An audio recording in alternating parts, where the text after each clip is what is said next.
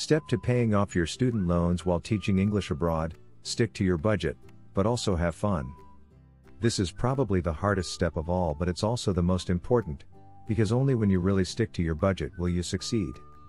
However, it's also essential that you don't set your budget too strict. I've seen many teachers clinging to their numbers and sending home as much money as possible, but forgetting one thing: enjoying their time abroad. The result? They are missing out on important experiences and often feel miserable. Balance your budget and take some weekend trips or vacations every once in a while. Your time abroad is limited, and you should not forget to enjoy living in a new country. So go out and explore it, and don't miss out on exciting trips and experiences just to save an extra buck. Thanks so much for watching. We are ITTT, the leading provider for TEFL and TESOL training courses.